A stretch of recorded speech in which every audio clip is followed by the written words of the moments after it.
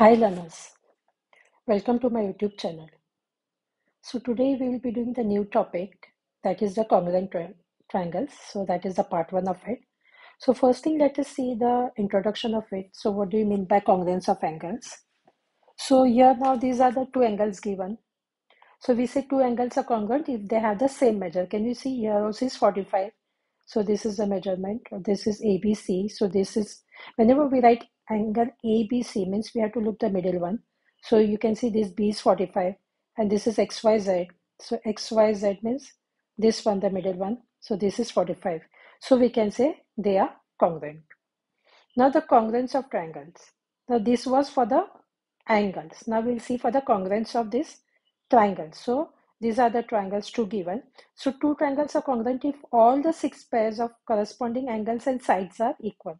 So now these are the angles, 3 angles and 3 sides of a triangle. So we say all the 6 pairs of corresponding angles and sides are equal. Now suppose we consider this two triangle. This is triangle ABC and this is the triangle XYZ. So we can see this AB is congruent to XY. When we write this, put this one single, so they say this and this side is same. This and this says means these both sides are same. This one and this one says that these both sides are same. So we can say AB is congruent to XY, then AC is congruent to XZ, and BC is congruent to YZ. So now what are the conditions of congruency? So there are different congruency SSS, SAS. So we are going to see the conditions, different conditions. Now these are the two triangles given. So two triangles are congruent for SS means side, side, side. So two triangles are congruent if the 3 sides of one triangle are equal to the 3 corresponding sides of another triangle. So these are two triangles. So these are the sides. So if this and this both are same, this both are same, and this both are same. So we can say these 3 sides of one triangle are equal to the 3 corresponding sides of another triangle. So then it is said that is SSS congruence condition. So here now I have written here that is AB is when, because this and this is same, so AB is congruent to DE. Then we can see here BC is congruent to EF and AC is congruent to this DF. This is what is written. So we can say triangle ABC is congruent to triangle DEF by SSS. Hope this is clear. Now for SAS means the side angle side congruence condition. So two triangles are congruent if two sides and the included angle of one triangle are equal to the corresponding two sides and the included angle of another triangle. So these are the two triangles given. So when we say SSS, this is the side, this is the angle, and this is the side. So if you say take this one, so side, angle, and side.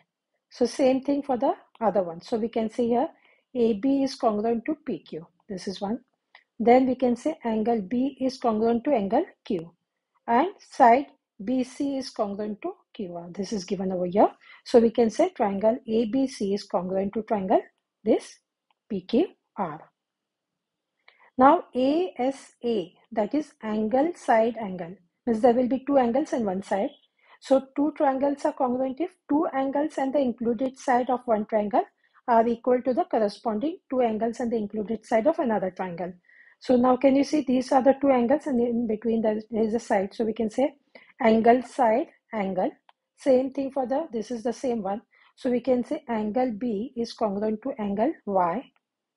Then BC is congruent to YZ and angle C is congruent to angle Z. So we can say here angle ABC is congruent to XYZ. So it will be, what is going to be angle side angle. So ASA. And this one then RHS. So that is the right,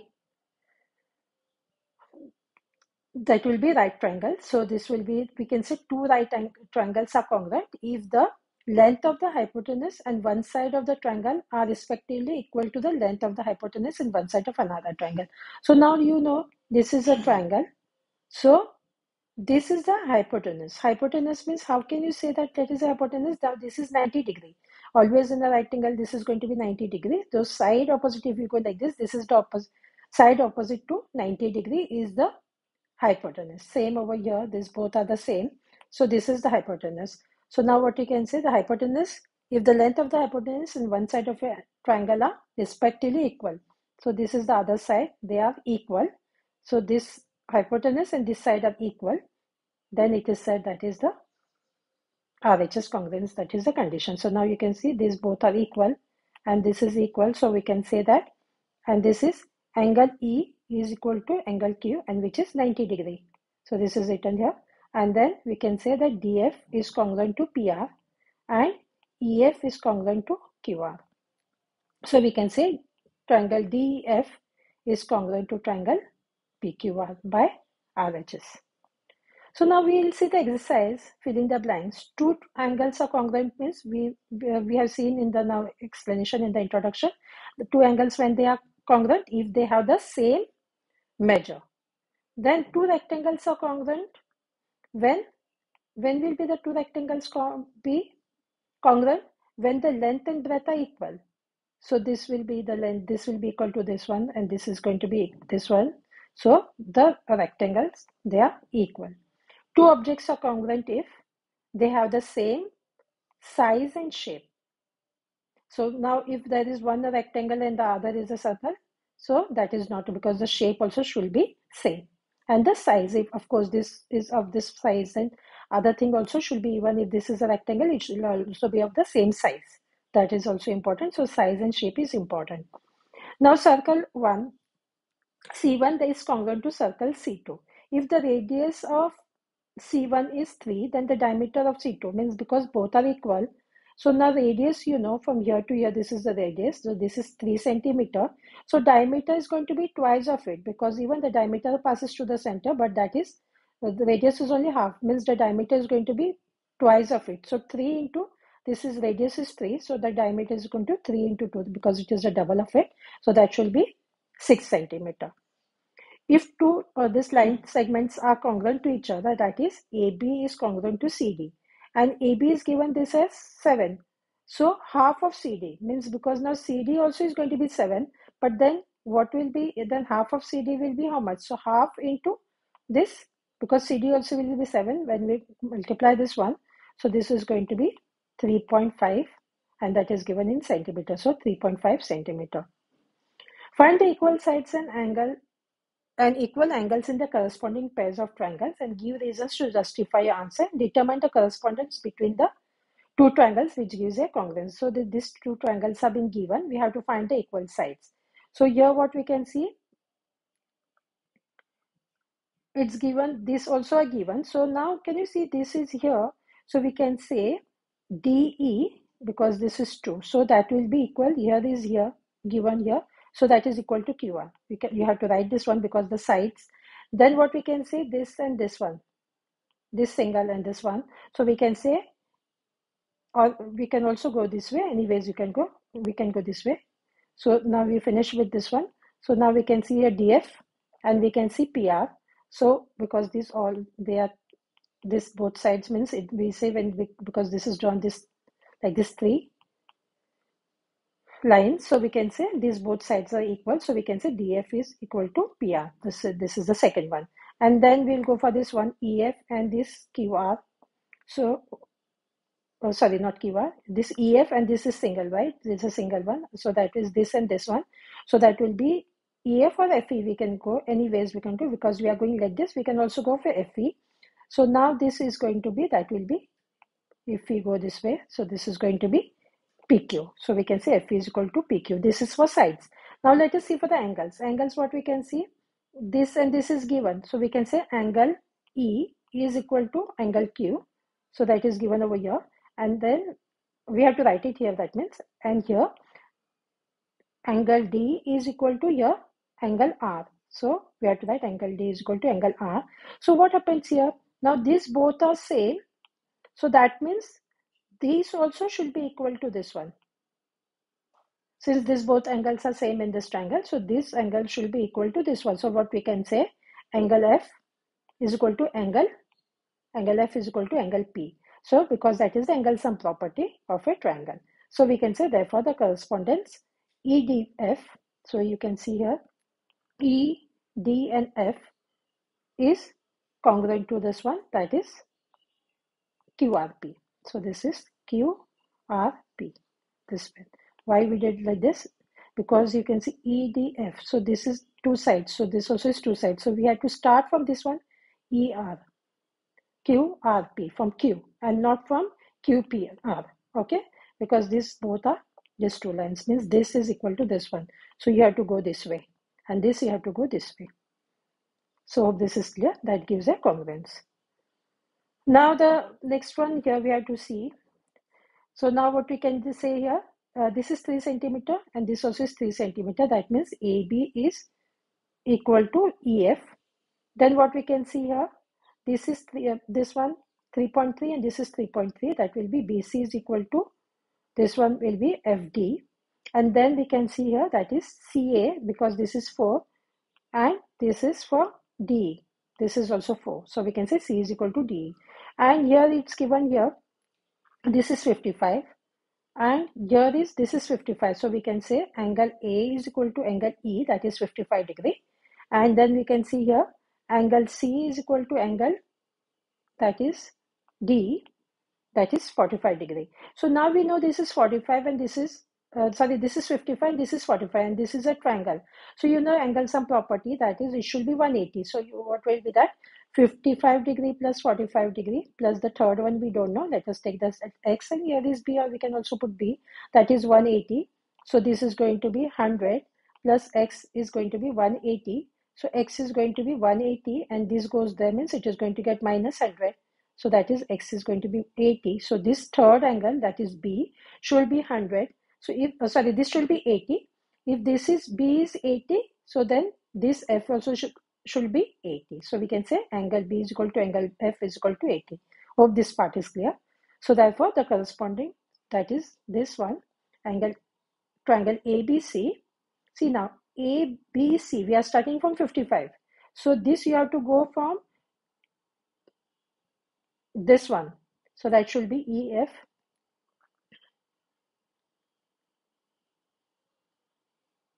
So that will be EFT. Hope this is clear how that goes on. 55 and then this is 100 and this is 45. So 55, then this 100 and this 45 should go this way. So that is EFT, gives a congruence. Study the following figure and state which of the following statements are true. Now this is actually a bit, this one tricky. Now see here, these are given. So triangle PQR is equal, congruent to this. Whenever we write equal and put it like this, that says that it is congruent to triangle XYZ. Then triangle PQR is congruent to triangle ZYX and PQR is congruent to triangle YXZ. So which of them is true? So now let us go for the first, PQR. PQR. So now you can see here is nothing, but here is 100 and here is 38. XYZ, if you are going for XYZ, but then what we can see, this comes 38 and then 100. So here, when we were going from PQR, here we didn't knew this angle. Only then later on the R, that was 38. So and here it's starting, this is 38. So definitely this cannot be. Then if you are going for PQR and ZYX, Z, Y and X. So now you can see this is, we don't know this is unknown. So same as P, and then you know Y, and here you knew this one. So this both matches, and again this both matches. So it should be Z, Y and X. So see how it is. It looks quite similar. So this should be the correct option. So I have ticked with the white one. So that is the correct option. Complete the following table. Now this we have there written here. This whatever written with white is the answer. Congruent triangles corresponding this one congruent triangles and corresponding congruent sides. So this is already all given. Only written with white is the answer. So now we can see these two triangles are given. That is triangle ABC and triangle PQR. So now what you can see, triangle A, this angle A is equal to angle P. Angle A is equal to angle P. So now what will you do? When this is same, means B should be equal to angle Q. So then C should be equal to angle R. So hope you got this answer. Now we will see for the sides. Now what here they said AB is equal to PQ, that is already given. So now the second thing is going to be what? BC will be equal to QR. And the third one, what it can be? CA, you will go backwards. And here will be P, the RP. Hope this part also is clear. So now here, again, now we'll do this, we'll follow the same method, what was done in the first one. So now you can write here angle A is equal to angle R, angle B is equal to angle P, and angle C is equal to angle Q. So this is written here. Now we will go for the sides. AB is equal to RP, this is here. Then what will you do? BC is equal to PQ, this is here. And the third one, what will you do? You'll go backwards. CA is equal to QR, is congruent to QR. So this also is done. Now we will see for this one, A and Q. Angle A is equal to angle Q, here written. B is equal to R, angle R, written here. C is equal to angle P, written over here. Then we'll see for the sides. AB is equal to QR, written over here. Then BC is equal to RP, written here.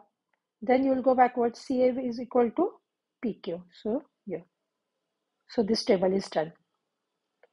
If for triangle ABC and triangle DEF, the corresponding, that is the corresponding means CAB is similar to this one, EDF, gives a congruence, then which of the following statements are true? Now see here, before this is all given and we have to mark from that which are true. So now we can draw this one as, roughly I have drawn over here. This is not given in the question, but I have just drawn it for the explanation. Now here they said here, CAB. If we go here, CAB. So we'll start from here. That will be, we'll go like this. And this one, CAB. And so since we went from here, this also should be the same, EDF. So this also we have to start from E. And we'll go like this because it's, again I'll repeat it, because they said CAB. C means we'll start from this C. We'll go here, here and here. So here, then here and here.